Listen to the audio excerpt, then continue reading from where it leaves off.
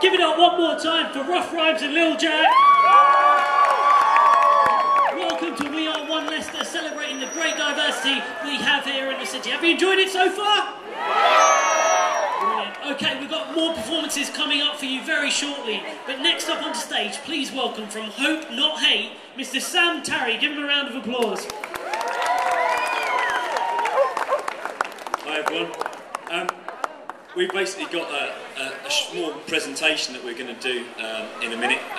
One of the most useful and helpful organisations that's been working on this great Hope Not Hate campaign over the last few weeks in the build up to today and to Friday night has been Unison Trade Union. And on Saturday they actually went ahead with their regional council. Even though people have said, look, the EDL are coming to town, they might attack some of your black members, they decided to go ahead with that event, and that was a really symbolic move on their part.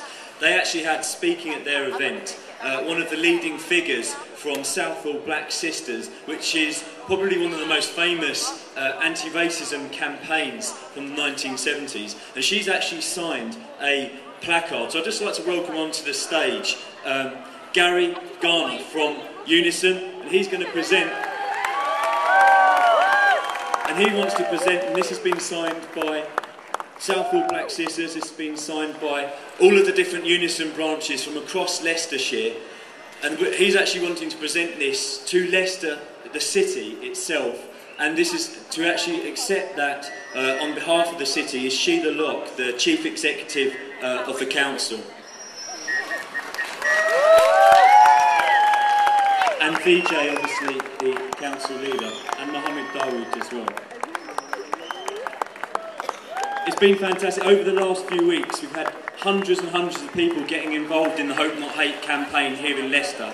And I'd invite any of you that haven't signed up to go to www.hopenothate.org.uk so that next time, if the EDL ever do come to this city or any other city in the Midlands, that we can make the campaign against them even bigger, even bolder and even brighter, and send that message that this is one Leicester here today.